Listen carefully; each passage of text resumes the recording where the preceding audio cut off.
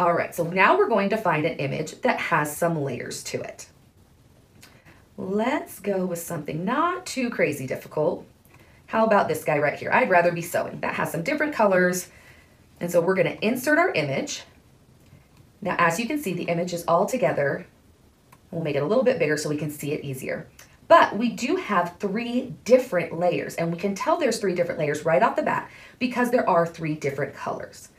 Now, if you head right over here to our layers panel, it'll show you the 3 different layers, and you can highlight them. So if we click on just this layer, it's going to show me, it's going to have that little square just around that layer.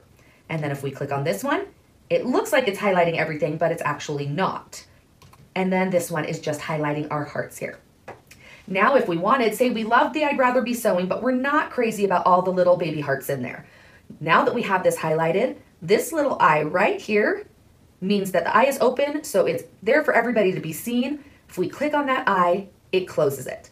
So it removes that, it just hides it from our sight. So it's still on our layers, we still have access to it, but it's off of our canvas. And if we were to cut or draw this image, it would not go to our canvas screen, our matte screen, unless we unhid it and brought it back.